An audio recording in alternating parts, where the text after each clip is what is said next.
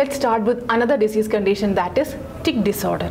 Tic disorder. എന്താണ് tic disorder? എന്തായിരിക്കും? TIC, tic disorder.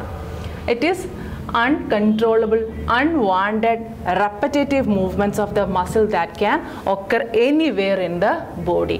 So tic disorder is nothing but it's uncontrollable, unwanted, involuntary, repetitive movements of the muscles that can occur anywhere in the body.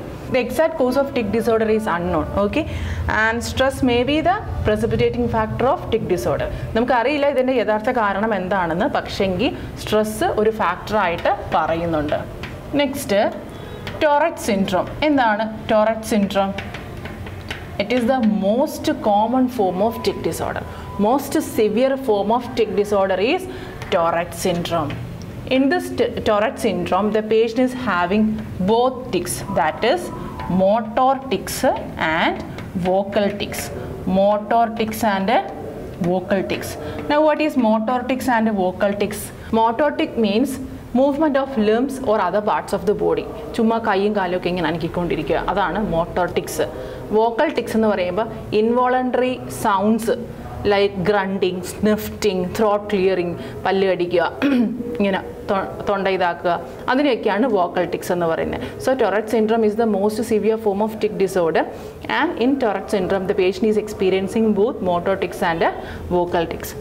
Now എന്താണ് ഇവിടുത്തെ management? നമുക്ക് ഈ ഡിസീസിനെ complete ആയിട്ട് cure ചെയ്യാൻ പറ്റുമോ? No, V can't cure this disease completely. However we can administer some medicines. The medicines include haloperidol.